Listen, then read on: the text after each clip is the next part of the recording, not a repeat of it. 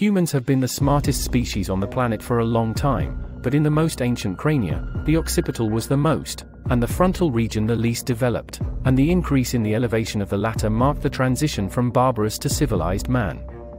Indeed, Neanderthals had an underdeveloped frontal region and overdeveloped occipital region, in comparison to modern humans. The Neanderthals may be our closest evolutionary cousins, but these close family members did some truly terrifying things to one another. Neanderthals walked on two legs similar to us, used tools, and may have created art and music.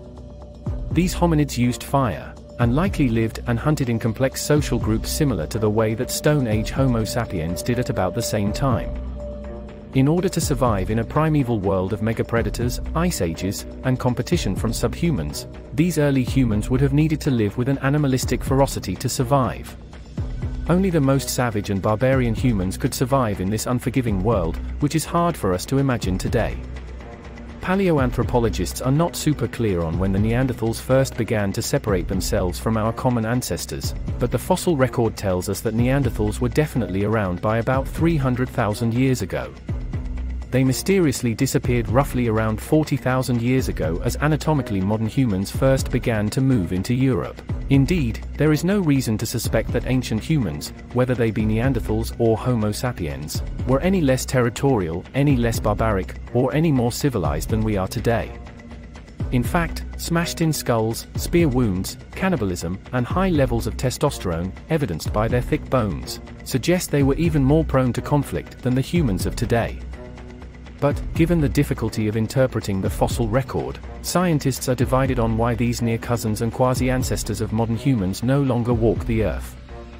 Many believe that modern humans outcompeted Neanderthals, eventually leading to the Neanderthal extinction.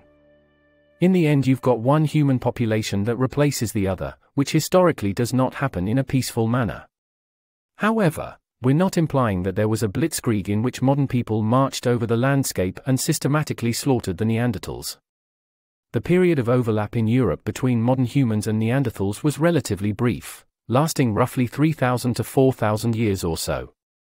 The radiocarbon dating technique typically used to determine the age of fossils has a 500-year error margin, so it's difficult to get precise dates on what was happening with many of the fossil remains archaeologists have unearthed from this period, which lasted from around 45,000 years ago to 40,000 years ago.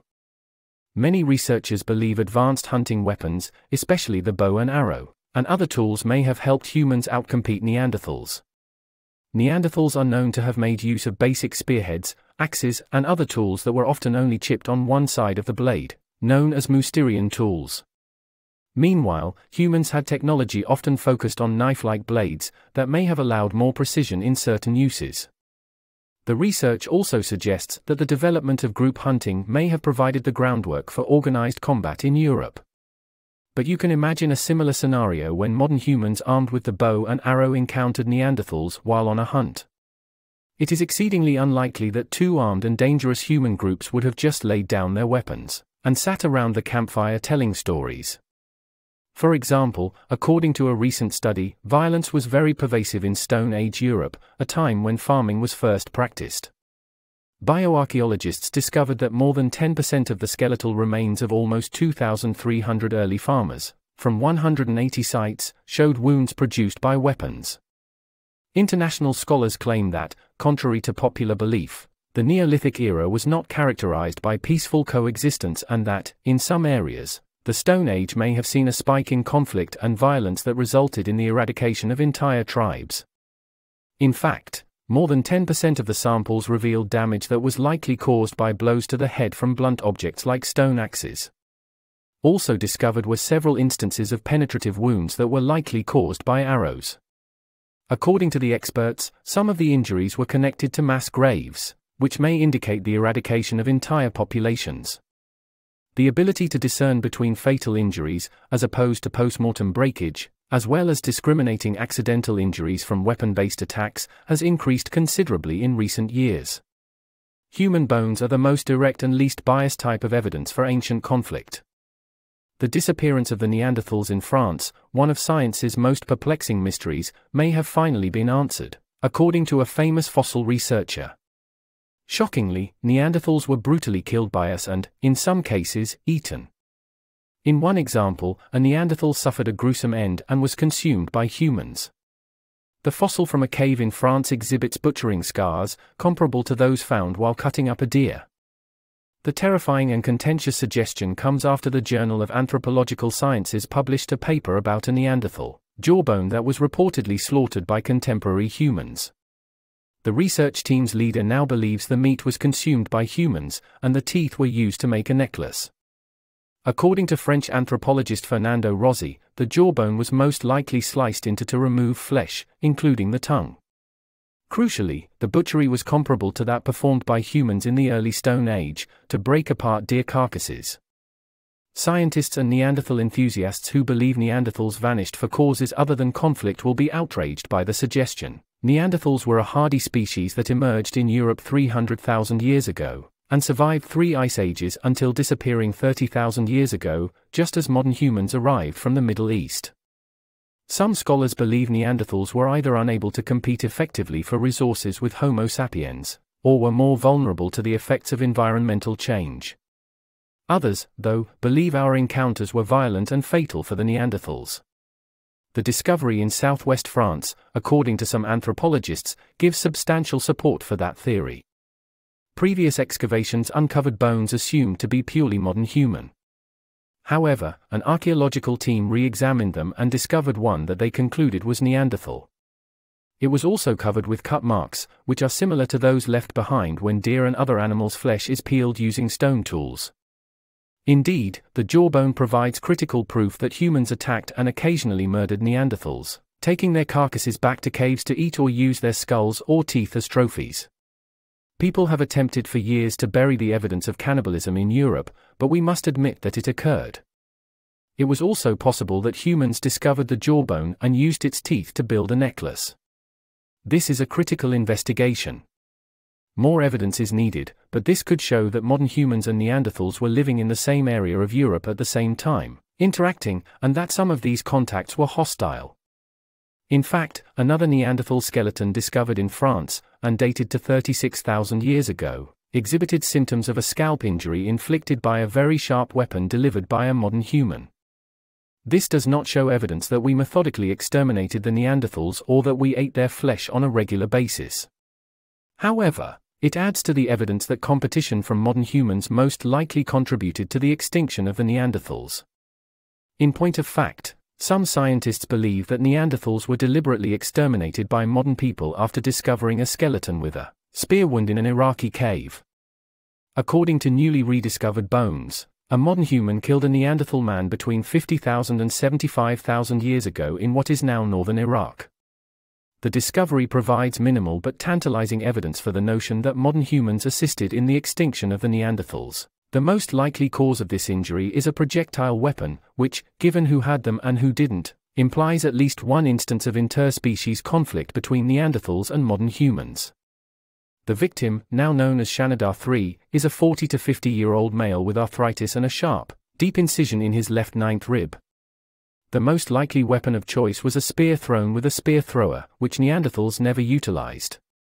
The proof is the deadly wound in the skeleton of the Neanderthal victim. The researchers also used a specially calibrated crossbow to launch stone-pointed spears with varying forces to imitate a thrusting spear, and a long-range projectile weapon like a dart. As an experiment, weapons were stabbed into animal carcasses. The researchers next analyzed the wounds caused by the various scenarios, discovering that the thrusting spears caused significant damage, fracturing many ribs.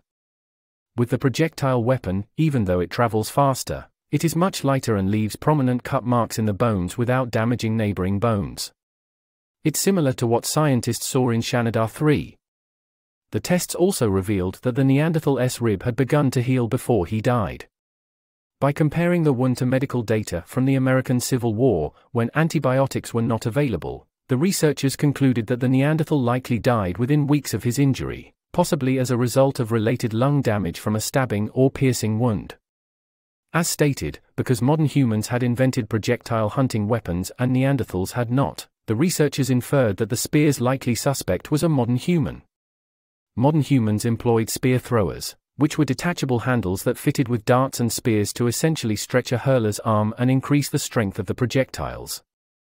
As human weapons technology advanced, Neanderthals continued to use long thrusting spears in hunting, which they probably tried to keep between themselves and their prey, rather than hurling for personal safety.